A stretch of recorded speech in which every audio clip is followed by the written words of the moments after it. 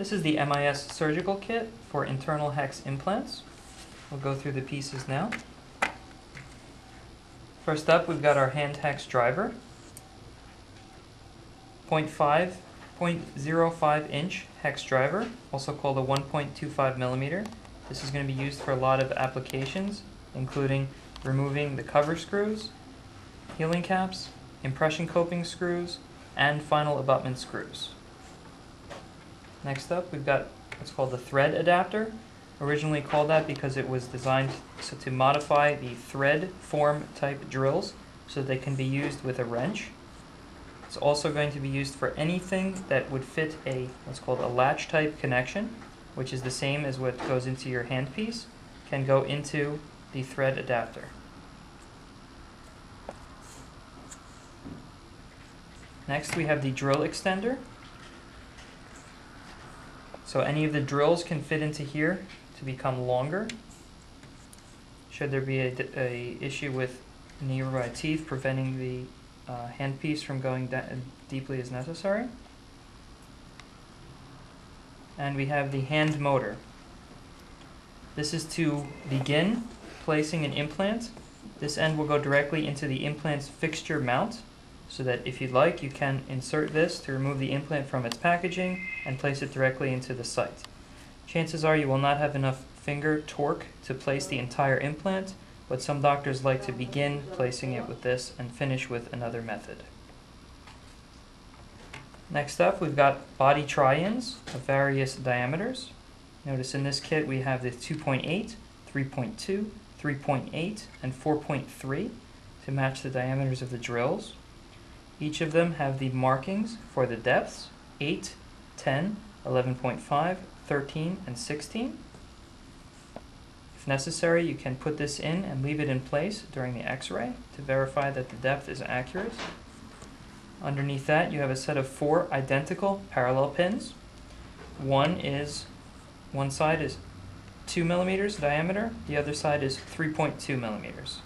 So if you're drilling multiple sites, you can leave these in the previous osteotomies to verify the angulation to keep them parallel as you're placing additional sites. In the middle of the kit, you have the 4 implant insert tools.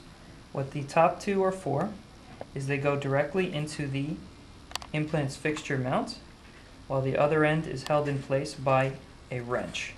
In this case, the kit, we give you the ratchet wrench. However, any of these insert tools that fit into this wrench will also work with the torque wrench. So right now I've got the long implant insert tool. There's also a short one.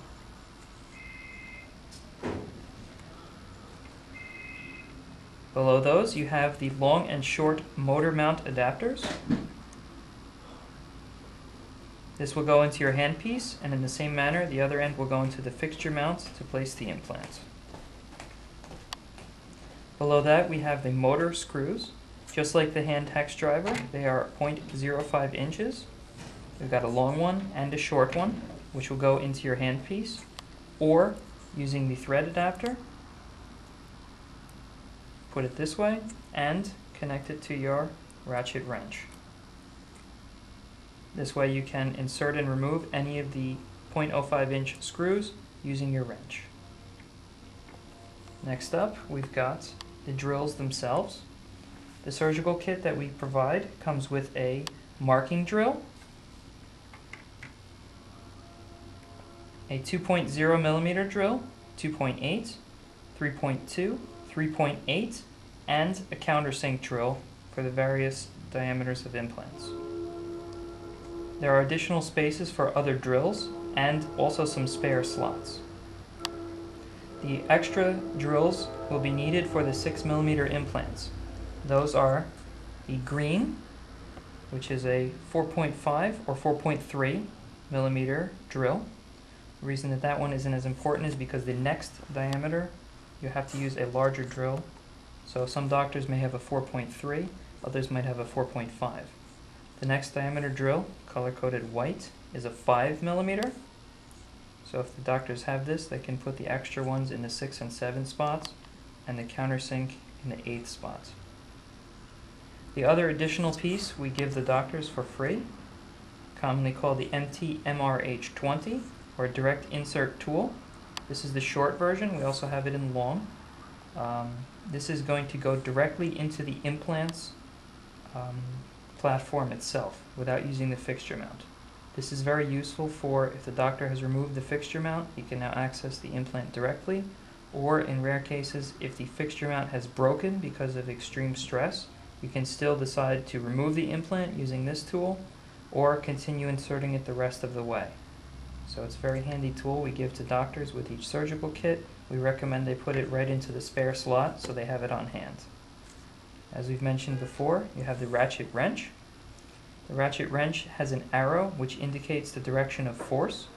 So if you need to insert the implant clockwise, this is the way you would put the driver in so that you're applying force in the correct direction and ratcheting in the opposite way. If you would need to remove the implant or any of the other screws, you would turn it the other way. Finally, the last piece, which can be the most confusing to explain, is the holding mount key. This key serves two purposes. Mostly the hexed, the square part here with the hole through the center, is designed to secure the fixture mount. What happens is you place an implant by turning it clockwise. Then you need to remove the screw holding the fixture mount by applying the counterclockwise motion. What you don't want to do is move the implant in the process of removing the screw. So you would insert this square part into the fixture mount and put your hex driver directly through the center like this, so that when you turn it, you only move the screw, not moving the fixture mount or the implant. This is especially important in soft bone, where the implant might not have been put in with a high Newton centimeter force. After that, you would remove the screw, the fixture mount, and the tool.